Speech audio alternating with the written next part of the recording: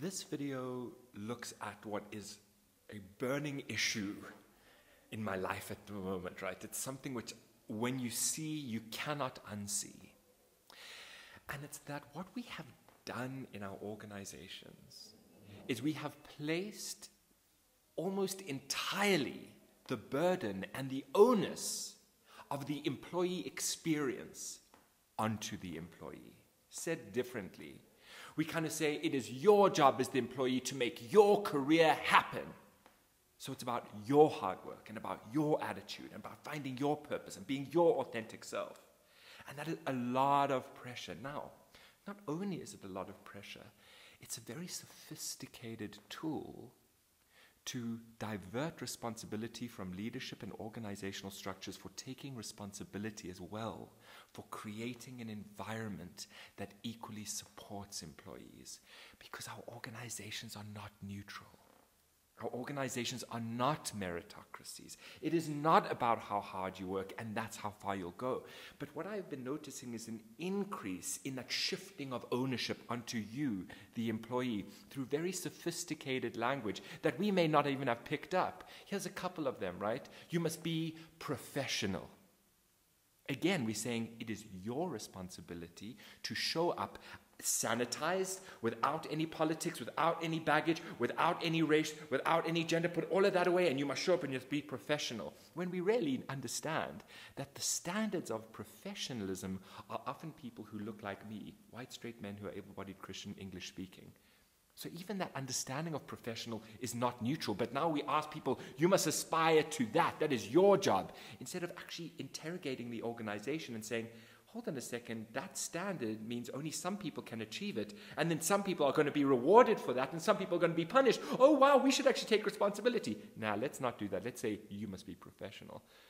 Another one of my pet peeves is the idea of authenticity.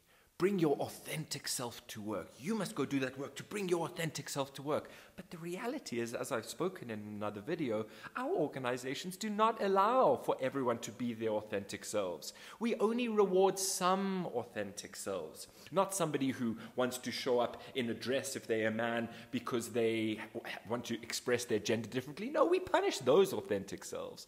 So even there we're saying, hey, employee, bring your authentic self to work. Oh, P.S., it's not actually your full authentic self. It's a version of an authentic self that mostly meets people who look like me, white, straight, da. So again, the idea of the authentic self and celebrating that is not even neutral as well, but we'll say, employee, you must bring your authentic self, and then you're going to be able to thrive. Absolute nonsense.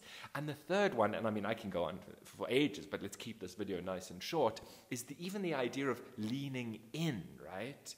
You know, when women say, we need to lean in, take up space. Again, we're asking the marginalized identity employee who is just struggling sometimes just to survive within a space, now to stand up and lean in. It's so unrealistic and is so unfair. And again, removes the responsibility of organizations and leadership to say, how can we expect people who don't even feel safe, who are just trying to survive, to now lean in, take up space and survive? That feels so unrealistic. But again, we use these words. We say, hey, employee, lean in. Woman, lean in. Person of color, lean in. Person of color, be your authentic self. Queer person, bring your authentic self to work. Oh, but not too much. And then, of course, you must be professional. These words, though they seem neutral, have the effect of placing the responsibility of the employee experience entirely onto the employee, which of course means that the organization and leadership don't have to take responsibility. It's not my fault, it's your fault. Remember, you're in charge of your career. But it's not, because these things are not neutral. They're deeply coded in a history of who we see as valuable and who we don't.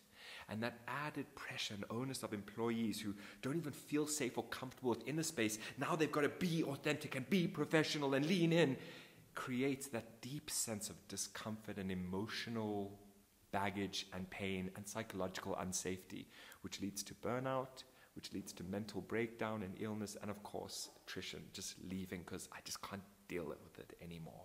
Let's be mindful of the language we use in our organizations that may seem neutral, but behind the scenes has an effect of saying, hey, try be more like this person here, and don't actually be who it is that you are. And also, it's your fault if you don't get far. And also, we're not taking any responsibility.